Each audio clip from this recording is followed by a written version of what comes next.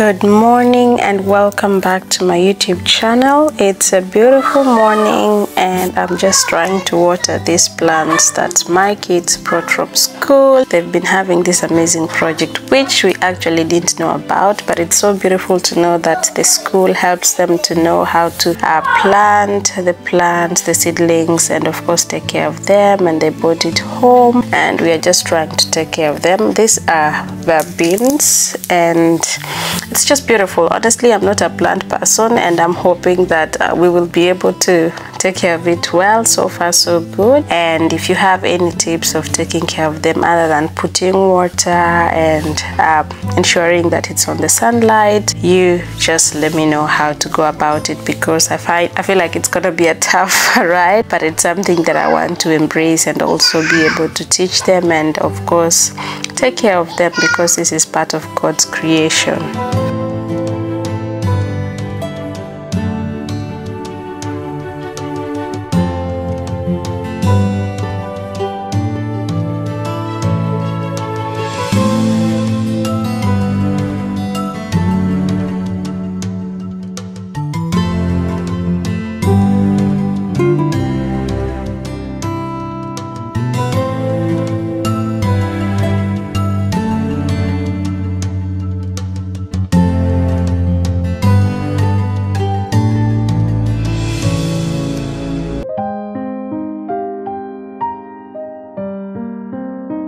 Also, we are in summer already. The kids closed school last week on Wednesday and they are going to be home for the next 2 months. They're opening in September and there's a lot to be done. Honestly, whenever they are home, I try as much as possible to keep them busy, to keep them doing creative things, you know, and not just be on the screens and all that. So I'm glad that we've been able to create those structures and it's so easy right now to just work with them. Also, they've gotten used to the patterns and that is really helpful for me for this summer.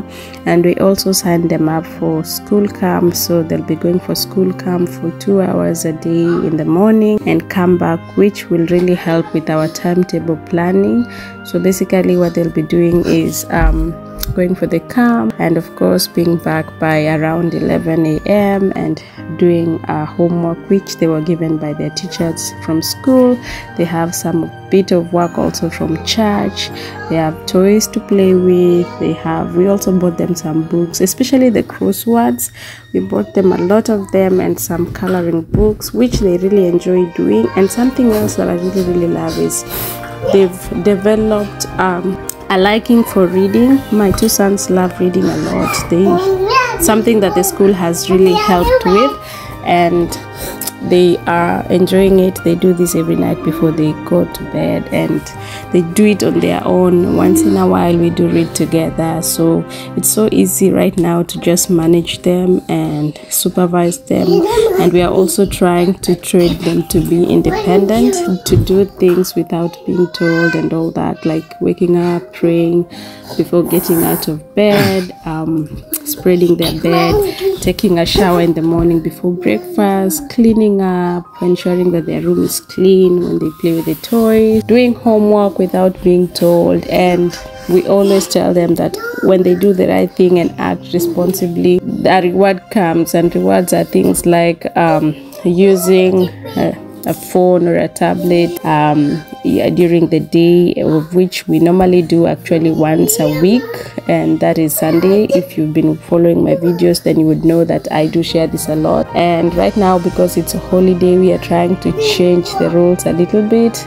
We are trying to be as flexible as possible for them, so if they act more responsibly and take care of themselves and their stuff easily, then the reward could be having a chance to use their tablets for 1 to 2 hours a day, you know, or us going to the park within the vicinity of where we live and having them play for 1 hour, or going to the swimming pool and let them swim for 1 hour. Basically, we are trying to train them that whenever you do something, there's a consequence, and the consequence can be good or bad. You know, bad means you can be grounded for a few minutes or being denied to go out and do something like everyone else is doing. And it's really being a habit right now, which is really helpful, and I'm hoping that we're gonna have a good summer. We're gonna create a lot of memories. We're gonna enjoy our time together before they resume school again.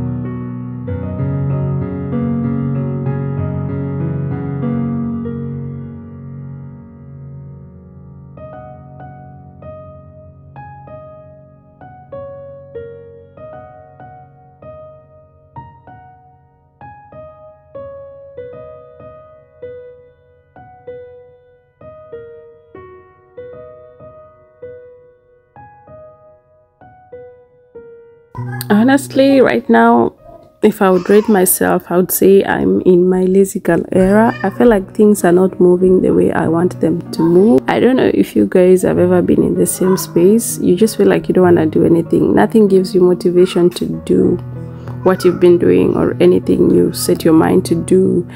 You don't feel like working. You don't feel like going to the gym. You know, I used to go to the gym every single day for 5 days a week, and nowadays I just do maybe 2 days or 3 days a week. I used to exercise a lot. I used to follow a very tight meal plan. Right now I'm not as much. You know, things are going slow, and honestly it doesn't disturb me as much because I know it's a season and it's passing. And for now I'm just looking on ways I can just focus and just go through this season. I just don't want it to slide just like that. I just want to face it as it is and just find ways to embrace it and work things around it, find best ways basically to work my way around it, so that next time I'm in such a season again, it's gonna be easy because I've been there before. You know, before I would just do my things. I would watch a movie. I would just feel so low. I would feel so lost and I didn't know what to do, and it would beat me up as much. But right now I have developed different ways of just working around it, and it's really amazing when you know how to face such a season. Hopefully I'll be sharing the tips on my next video on how to just go about your lazy girl era or your lazy mom era, or if you are a guy, your lazy guy era. You know, it's so easy, and I'm hoping that by the time I get to share this, I'm really hoping I'll share this in the next video, so I don't want to promise, but if I do, I'm just hoping that the points or the tips I'm gonna share with you guys are going to be helpful to help you go through such a phase. And if you know any other tip that you basically use when you are in such an face, do let me know in the comment section, because I would really borrow some idea or two. No one is perfect. I'm not perfect, and I am always relying on learning so many great things from the people around, or just by reading books and all that. So basically that's where I am, and we take one day at a time, as they say. Right now I'm just focusing on focusing on the goal, focusing on Jesus, reading books. My coach sent me a book to read, and it's what I'm reading. I'm also reading a book, I think 2 books with my husband at the moment, and there's also another one that we are doing together for a particular class, and it's really amazing. It's helping me get through the weeks one step at a time. So that's where I am as a person, basically.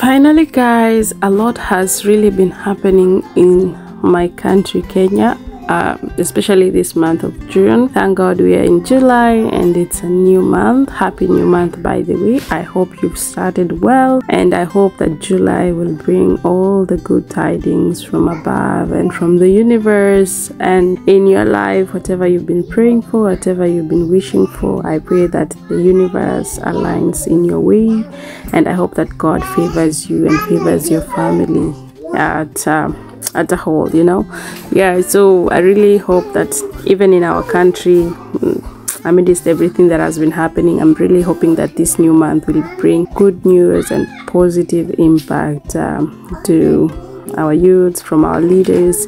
And I hope that God is gonna use our leaders to see and hear the cries of their people, and bring the change that we want to see. A lot has been happening. Businesses stopped, businesses were destroyed, and some people lost their lives fighting for the rights of the citizens, and it's so sad. And my condolences to the families that lost their loved ones. And the painful part is seeing even young kids, those who are 5 years, 12 years, dying for our country, dying painfully, because they never saw that coming, and it's painful for the parents. I know, I can't imagine putting myself in their shoes, I know, and I can't even fathom how much pain they are going through, during this time. And I'm really hoping that they find peace and comfort from the Lord. And it is so sad that Normally this has been the norm in our country. We elect leaders and they promise us that they're gonna make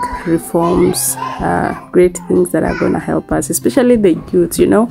And whenever they go to that office, they sit there comfortably and they forget about the cries of their people, and they forget about the people who actually put them there in that office, and they start being selfish, they start being hungry for money and corrupt, and they just focus on themselves, you know, and all they do is steal and take and take and never give. It is so sad. I'm not interested in politics. I never comment on political issues. In fact, when you find me in a conversation where people are talking about politics, I would be the quiet one, because it's never at all never my interest. But this time I feel like it's really hit home, and it's so sad because people went to the streets to demonstrate peacefully, and the government decided to just take matters into their own hands, and they started shooting people who didn't even have weapons, you know, in the first place. All they had was flags and themselves, you know, just demonstrating peacefully. And it is so sad that some of the police used force by shooting and killing them on the spot. And I saw crazy videos and crazy pictures of my country, and my heart was in so much pain, and I prayed to God, and I'm hoping that even as we do that, things are gonna change, you know. It is so sad, and I hope this will be an awakening call for our leaders. It will be an awakening call for the citizens of Kenya, especially the youth who are the majority, that next time when we do the elections, we are gonna choose the leaders wisely. One thing I loved about this protest this time is it was so tribeless, you know. It wasn't about tribe. Normally in our country we have a lot of fights because of tribalism, the people fighting because they're supporting their own. But this time things were different. There was no Kalenjins, there was no Luos, there were no Kikuyus, there were no Merus, there were no Islams. You know, people went there as brothers and sisters and fought and rose to fight against impurity that has gone through our countries, the selfishness, the corruption and all that. And it was also so beautiful to see our celebrities going to the streets also and supporting the youths, the Gen Zs and all that kind of stuff. I'm really hoping that a change will come. And I didn't get a chance to watch the interview with the president and the journalist because I felt like nothing good would come out of it, you know. And like I said, I'm not a political person, but I've been seeing snippets of it that people got to record, and it's so sad to hear some of the things our president, how he responded to some of the questions that he was being asked. It's really sad to hear him answering those questions in such a manner. But that being said, we continue praying for our country, and we continue hoping that everything will turn out for the good of our people, our youths, that we will find jobs, that they will create employment, that they will listen to the youth's cries, and you know, our country is gonna be best, you know. We don't lose hope, and it is my prayer that things will be right this time.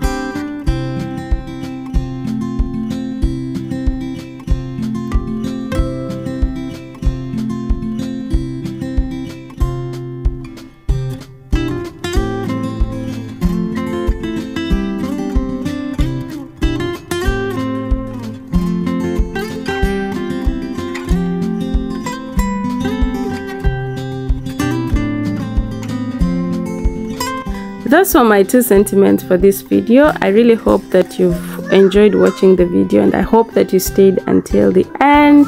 Let's continue praying for our country Kenya, and above all, let's continue praying for the whole world at large, because a lot of crazy things are happening, a lot of things we are hearing, a lot of things we are seeing, and we hope and pray that God will heal the world and make it a better place for us to live in.